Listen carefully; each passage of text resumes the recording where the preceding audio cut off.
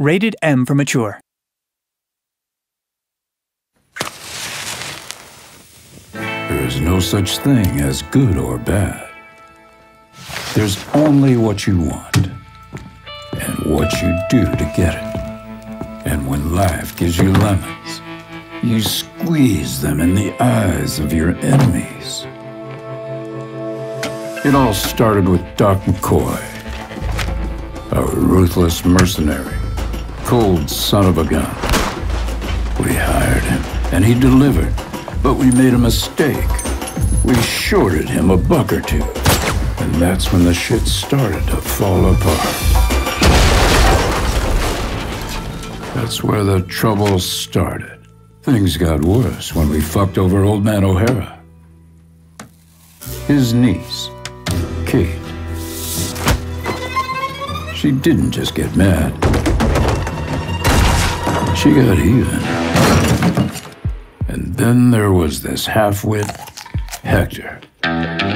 What a loud, strong, and cockeyed AP he is. Gotta admit, he beat the living daylights out of our men at Flagstone. Though I'd reckon he didn't operate all on his lonesome.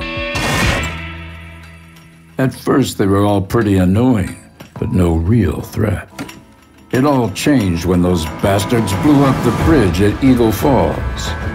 Something had to be done. The only problem was, they completely disappeared, scattered like cockroaches. Some would think that's where the story ends. It didn't. That was just the beginning. We hadn't heard anything from the troublemakers since the accidents around Flagstone. But we did get word from Louisiana that Isabel Moreau, a name I didn't think I'd ever hear again, had appeared like a ghost. And as usual, whenever she's involved, things turned all topsy-turvy.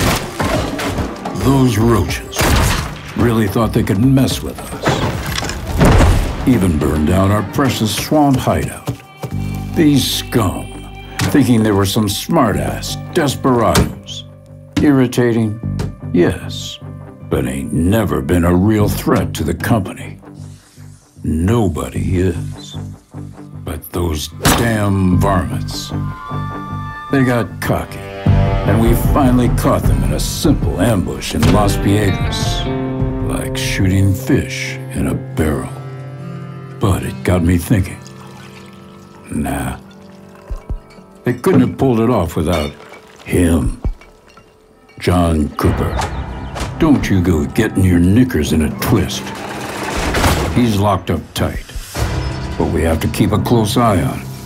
You know how it is with roaches. Cut off the head, and it will keep on living for a week. Cut off his legs, and at least it can't walk. He's the one who brought them together.